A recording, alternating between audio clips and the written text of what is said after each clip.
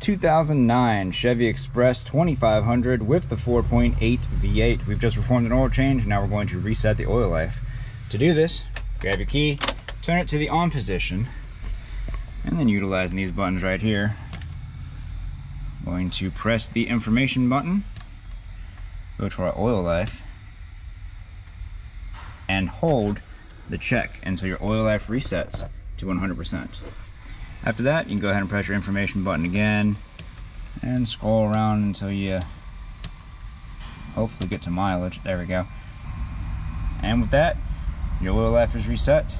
And if you'd like to see more videos on this vehicle, go ahead and check out that video next. I made that one just for you. Other than that, this video helped you out, leave a like. Don't forget to subscribe. We will see you all next time.